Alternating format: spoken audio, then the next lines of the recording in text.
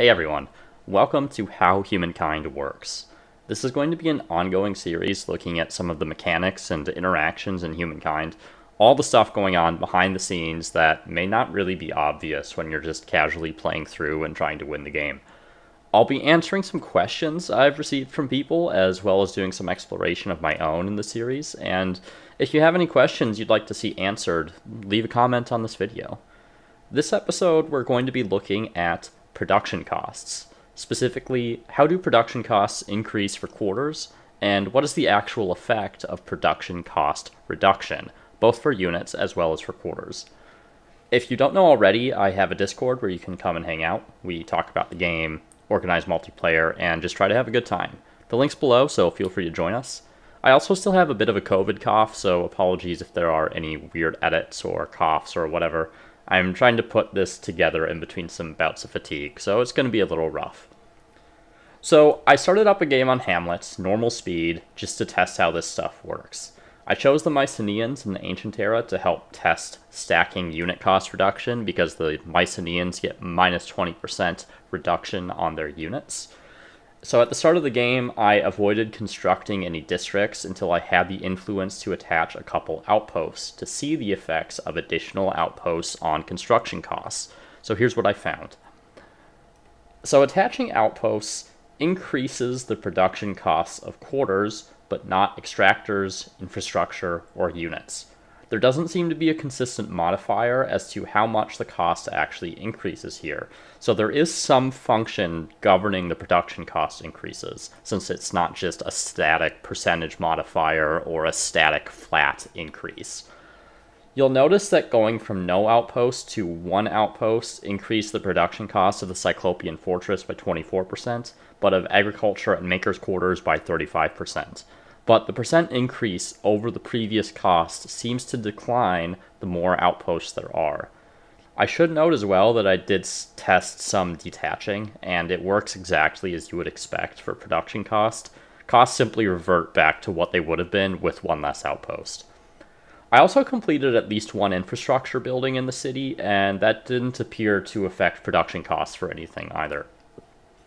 Now let's move on to quarters. And I noticed something interesting, specifically that the increase for the number of quarters seems to be the same as the increase per outpost.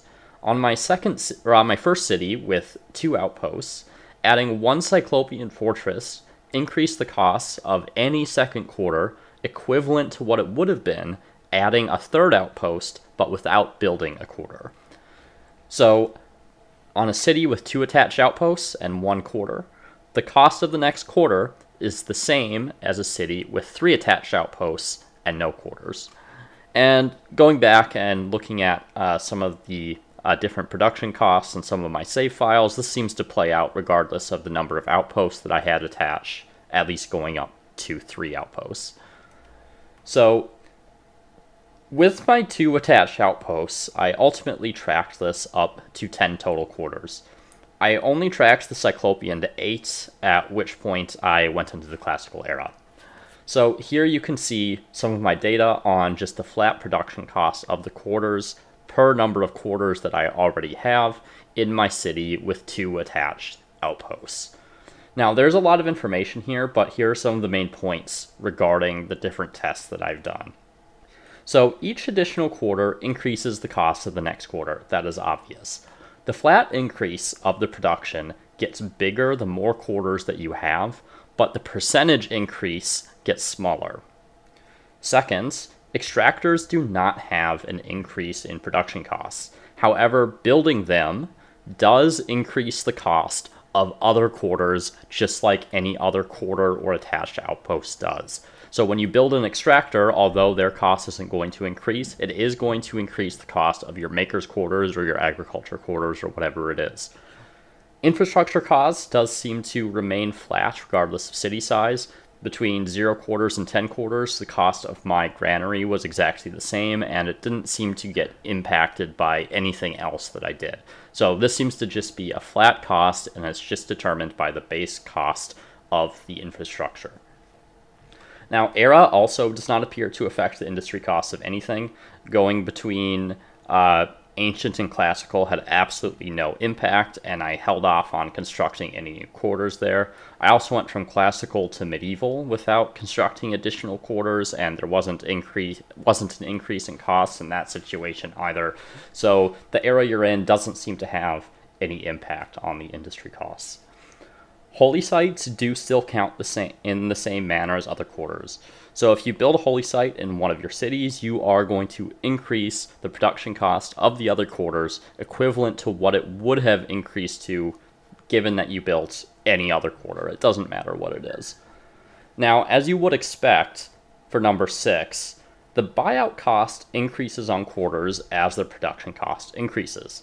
However, both extractor and infrastructure buyouts also seem to increase, but very marginally, as more quarters are added, despite not increasing in production costs themselves. Now, I noticed going through the game that they seem to just increase in buyout cost by about 1 gold per turn, and when I finished a quarter, it became about 2 gold per turn. And I'm looking back on it now, I can't determine if it's only when I bought out a quarter that it would increase by 2 on a turn, but anyway, just from what I've observed, it does seem that the buyout costs increase as your city gets bigger, even for the infrastructure and the extractors, where their base production does not increase regardless of the size of the city. So finally, quarters in other cities and extractors in unattached outposts do not appear to affect production costs in a given city. So if you have one really big megacity and you just found another tiny city somewhere else, it's not going to be impacted by how big your other city is.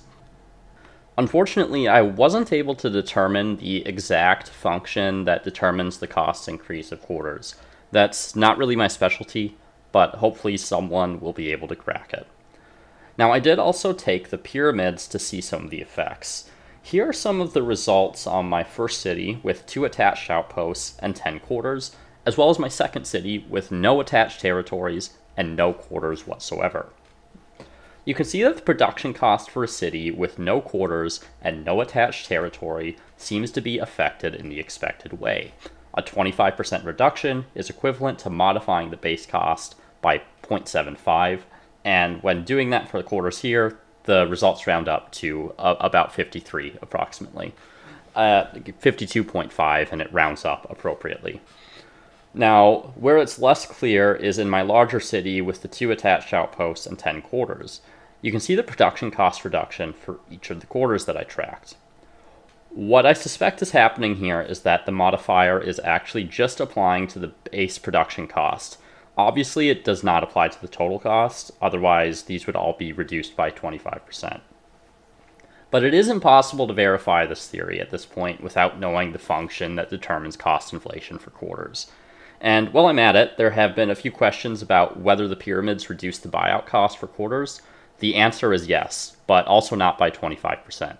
And in fact, to make matters more confusing, the buyout cost reduction was also not consistent with the production cost reduction. So you can see some of this data here below, and you'll notice that the buyout cost reduction does not line up with the production cost reduction. You will see that it is relatively close to the production cost reduction, but not quite the same. I couldn't tell you why the effect on buyout seems to be greater than on production.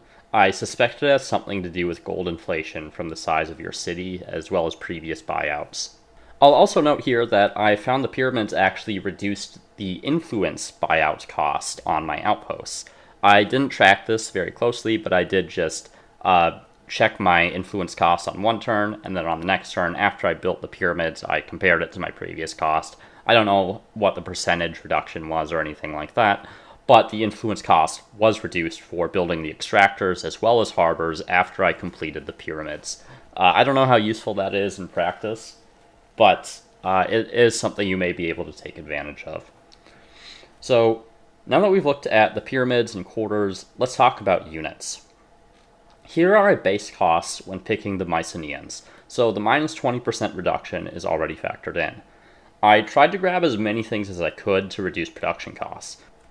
This included the Eschew Gluttony tenet for minus 10%, the Conscription Civic for minus 30%, the Aztecs for an additional minus 20%, and I also took the Ottomans specifically to test the mortar, since the Ottomans get 50% reduction on heavy weapon production cost.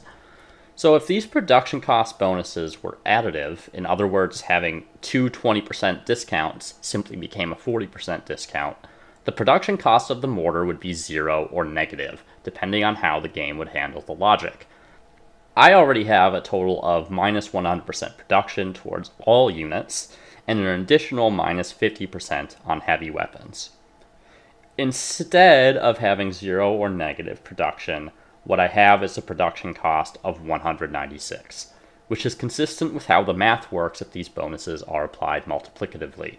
You can think of this as being sequential, so one bonus is applied first, say minus 20%, and then each subsequent bonus then affects the new cost. With how this works, it doesn't matter what order these bonuses are considered in, so you don't need to wonder about that. They all result in the same outcome. Now, I didn't keep as close a track of this, because that wasn't the purpose of this video, but I can also tell you that the production cost modifiers for units also seem to affect their buyout costs, but not nearly by 25%. For instance, a swordsman went from 414 buyout cost to 377 buyout cost after taking the conscription civic, which reduces production by 30%. The buyout cost reduction was 8.9%.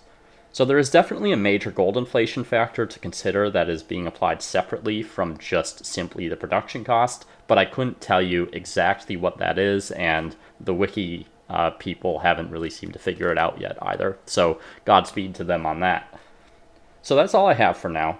Hopefully some folks can figure out some of the equations used to calculate these things, but I hope in the meantime that you found this information useful. In the future, once we know a little bit more about some of these behind-the-scenes calculations, we'll be able to talk more precisely about the strategy of maximizing production or maximizing your gold buyouts, but for now we'll have to rely a bit on instinct and incomplete knowledge. So thanks for tuning in. I'll see you next time.